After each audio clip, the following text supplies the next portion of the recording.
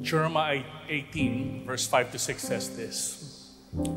Then the word of the Lord came to me, O house of Israel, can I not do with you as this potter has done? Declares the Lord. Behold, like clay in the potter's hands, so are you in my hand, O house of Israel. And I sense as we were worshiping that song, as the Spirit of God was breathing new life, He's actually refashioning each one of you and me to be vessels that can be fit for the Master's use. And when you're under the potter's shaping hands, you feel being bent out of shape, isn't it? You feel like, Lord, I like my ways. I like the way things are. I pretty much planned out my life, and yet when the clay is being wet and reshaped, it's like you feel like you're turning into something you didn't think you were or wanted to be. And I think that's what the Lord's been doing this last 3 years. I was really struck when the spiel I was reading earlier, it's been 3 years since the lockdowns. This month, 3 years ago, was when the lockdowns happened. It's not just 2 years, it's 3 years now.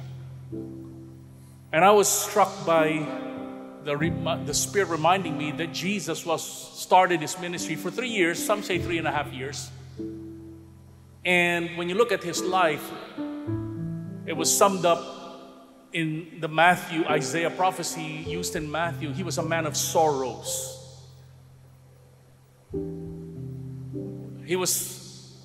His face when He was crucified was marred beyond this and was disfigured. It's like those 3 years were not really days of rejoicing, but it was suffering, if you will. But yet we know that's not the end of the story. And that's the word of encouragement for you in this 3 years of suffering, if you will. The Lord has been preparing us because their suffering always precedes glory. And I declare to you today, 3 years is over, and God is saying, I'm doing something new in the earth today. It's over. His kingdom is coming in a new way. Let's go ahead and take our seats. I want to go straight into the word this afternoon. We are trusting that the promise of God that He's going to pour out His Spirit afresh amongst us and in our midst, He will fulfill. And so in Acts chapter 2, verse 14, it says, Peter, standing with the 11, lifted up his voice and addressed them, Men of Judea and all who dwell in Jerusalem, let this be known to you, and give ear to my words. For these people are not drunk as you suppose. It is only the 3rd hour of the day. But this is what was uttered through the prophet Joel. In the last days it shall be, God declares, that I will pour out my Spirit on all flesh. And your sons and daughters shall prophesy, your young men will see visions, your old men shall dream dreams, and even on my male servants and female servants, in those days I will pour out my Spirit, and they shall prophesy. And it shall come to pass that everyone who calls upon the name of the Lord shall be saved. The day of salvation had come upon Israel through the outpouring of the Spirit, and Peter's preaching, quoting from the book of Joel. As you're aware of, that was the occasion of the Feast of Pentecost, which is one of 3 annual festivals, preceded by Passover 50 days earlier, which was when Christ was crucified and after 3 days rose again from the dead. And so it was times of perhaps confusion and misunderstanding what was really happening. But when Pentecost came and the Spirit was poured out, then there was such a clarity, as Peter declared, what was happening in their day. This was the fulfillment of the promise. of God through Joel that there will be an outpouring. You know, the word outpouring, we use that often, but outpouring, if you look at its application, simply means an inexhaustible supply of whatever it is you're pouring. Meaning the coming of the Spirit was something that was going to be inexhaustible. 2,000 years ago to the 21st century, there is still a supply from heaven in the person of the Spirit. And so this was the fulfillment. But what I want to focus on briefly is a statement that Peter makes that Joel didn't say. And that word is the last days. What was the last days? Joel never said that. But Peter says, this, what you see, is the beginning of the last days. And so, I think we need to put a context to it because, see, the Israelites had been subjugated for about 100 years by the Romans, and prior to that by the Babylonians, Medo-Persians, and Greeks. 400 years, they were subjugated by different foreign powers. It's kind of like our country, isn't it? I think if there's one country that can identify with Israel, it's us. For 400 years, isn't it? We've been subjugated and colonized by 3 superpowers. And often we can feel like, are we really free, even though there's no more foreign power in our midst? But here, when finally Jesus rose from the dead, the Jewish were excited. And here in Acts chapter 1, verse 6, it says here, so when they had come together, they asked him, Lord, that you at this time going to restore the kingdom to Israel. See, they were longing for the fulfillment, the promise of a Messiah coming, and he will set up a kingdom while they were slaves for 400 years. Maybe we were waiting for a Rizal. Maybe we were waiting for a Bonifacio. Okay, if I could use our own history as an example, they were waiting for a hero. And Jesus seemed to fit the bill, although he doesn't seem like a military commander. He doesn't seem like this conquering king. He was a suffering servant. But yet when he rose from the dead, see, their understanding of the kingdom was, yes, when the Messiah would come, the old age would end and a new age would begin. And so when they asked Jesus, are you going to restore the kingdom? Jesus said, no. It's not for you to know the time set by the Father, by his own authority. So he wasn't dismissing the statement of the disciples for the restoration as Israel understood it. But in effect, what Jesus was saying to them was, yes, the kingdom of God has come now, but it's much bigger and it's much different from what you thought it was. Because they thought the old age would end and a new age would come. Jesus was saying to them, no. Actually, while you're still being subjugated, while you're still under Roman occupation, the kingdom has already come in Christ, of course, but then not just in Christ, but now through the Holy Spirit. See, after this, Jesus ascended to heaven and the Holy Spirit descended into earth. Jesus ascended, the Holy Spirit descended. You know, it reminds me of the ladder that Jacob saw, isn't it? Where the angels were ascending and descending from heaven. Brothers and sisters, okay, especially for you boomers, this is the original stairway to heaven, okay?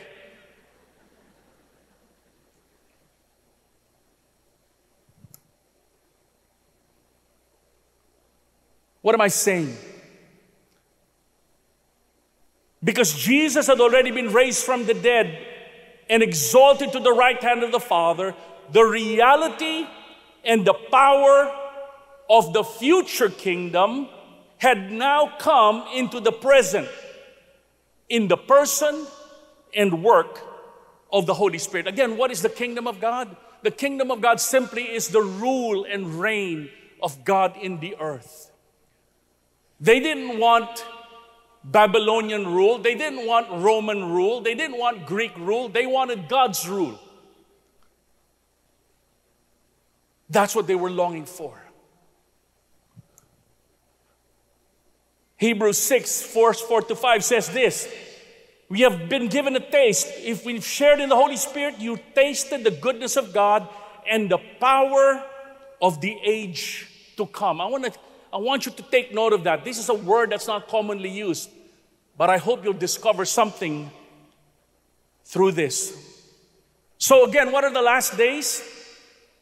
See, the outpouring of the Spirit ushered in what Peter called the last days, which is the present age that is existing to this day, characterized by evil and sickness and death and disease and poverty and injustice and everything else that you find wrong in this world. That's the evil age, and unfortunately, we're still in it. But when Jesus rose again from the dead, of course, he announced it even in his life, and the Spirit came into heaven, the new age had already come.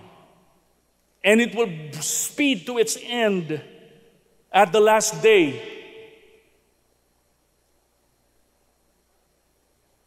And using Hebrews 6 verse 4, he says, now we have access to the power of the coming age.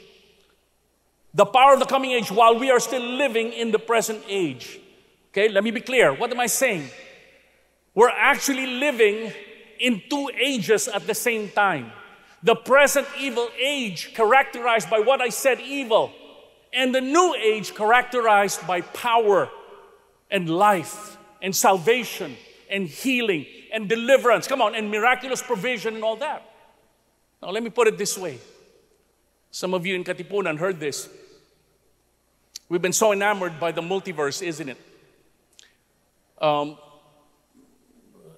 of my favorite scenes, and everybody saw it for the first time when Spider-Man No Way Home was shown. None of us, they kept it under wraps, okay? And when Tom Holland was going through all of his facing the enemy and he thought he was going to be defeated, suddenly out from nowhere, this heavens opened and Andrew Garfield comes in, isn't it? And then after that, Tobey Maguire. And everybody was like, wow!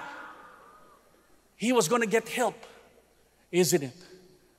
Of course, with Michelle Yeoh winning and Doctor Strange too, isama mo na lahat sila. And see, the multiverse is a fascinating concept. It's actually a mathematical theory. It's like throwing a dice. And remember, there's 6 possible outcomes, isn't it? And it's like 6 possible universes that exist. Now, that's a wonderful thought, isn't it? For you scientific people. I thought of it, wow, maybe that's possible. But after reflecting, I realized at best, it's fiction, brothers and sisters. It can't happen. But, you know what can happen? And what's happened that we've experienced? It's not about the multiverse, it's about the future verse. It's about the future, come on.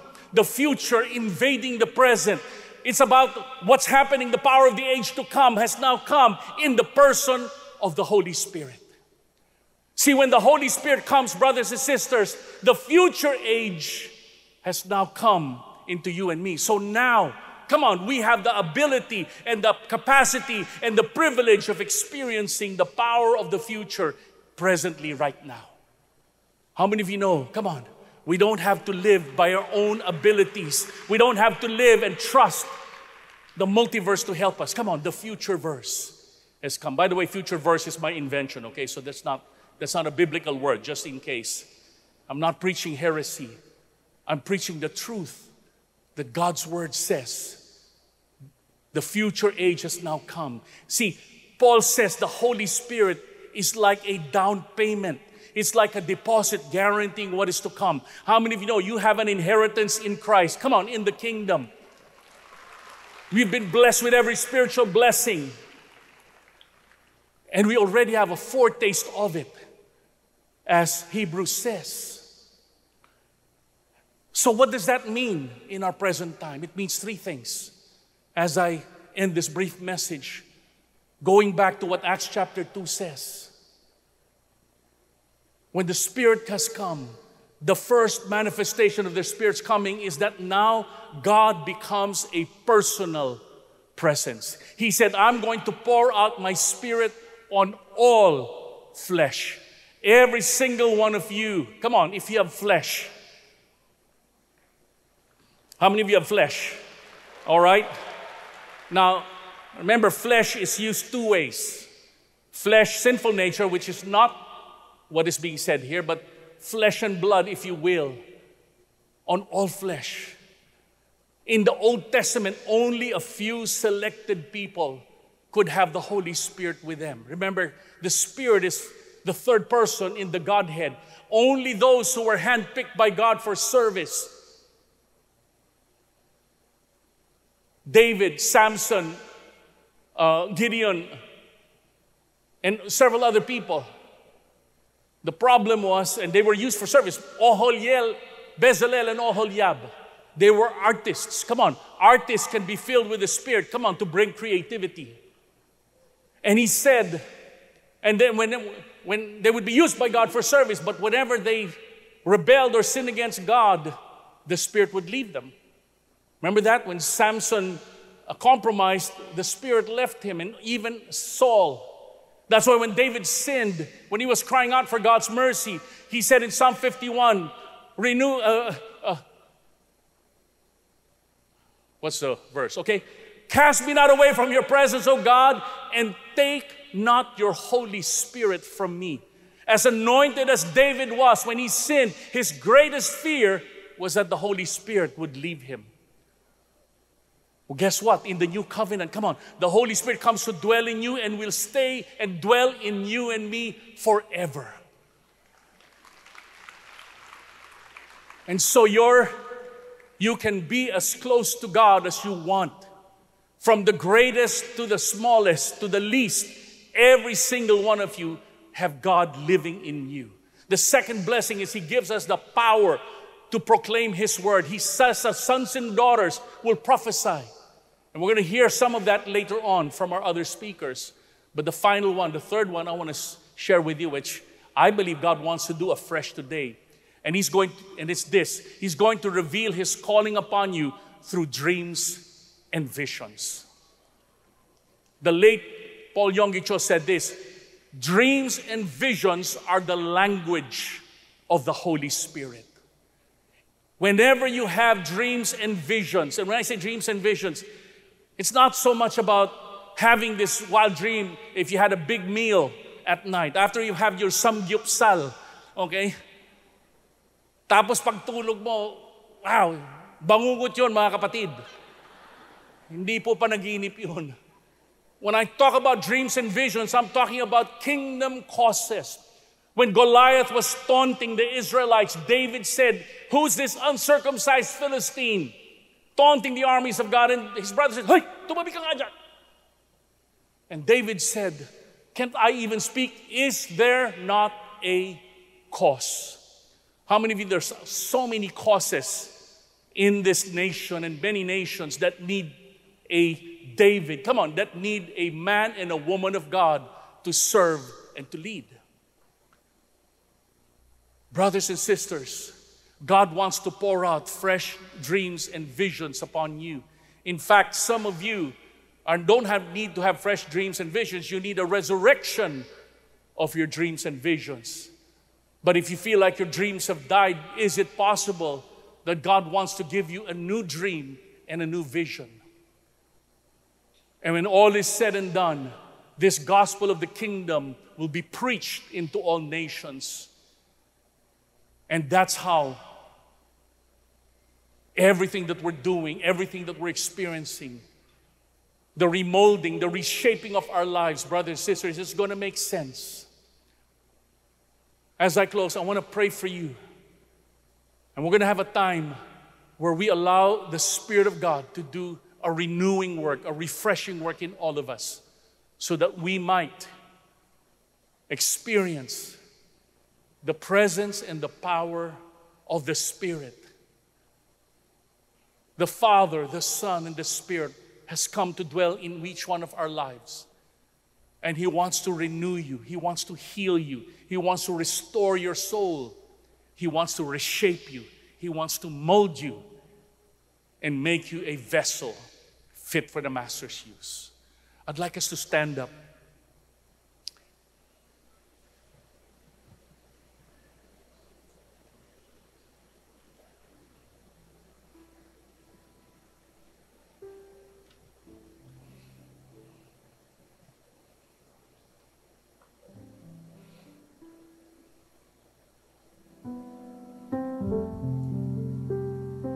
Let's pray.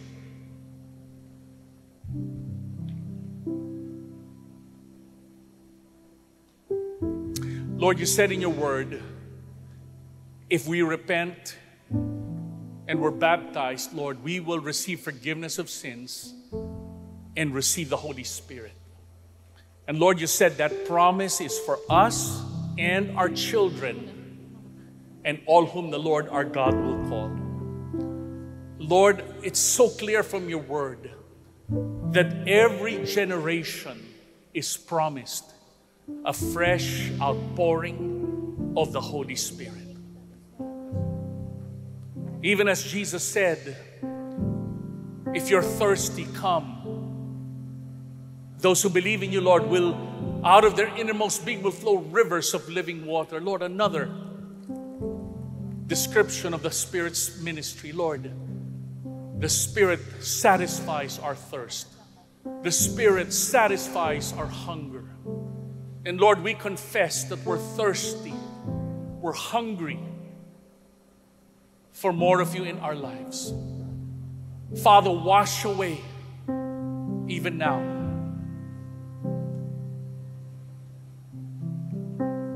Wash away, Father. Lord, the pain, even let the healing balm of Gilead. Thank you that the Spirit also is like oil. And Lord, oil is used often, Lord, as a symbol for your healing upon our lives. Thank you even now you're descending upon us. Just lift up your hands, Lord, we receive right now the healing balm of Gilead.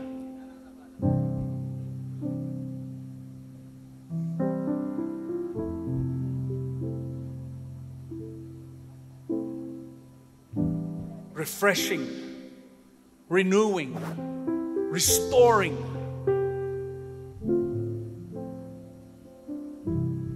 Oh, thank you. Gracious Spirit, Lord, come.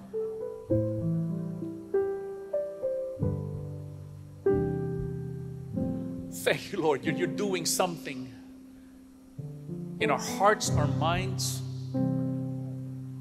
You're casting out every disappointment, every life of the enemy saying you're not for us.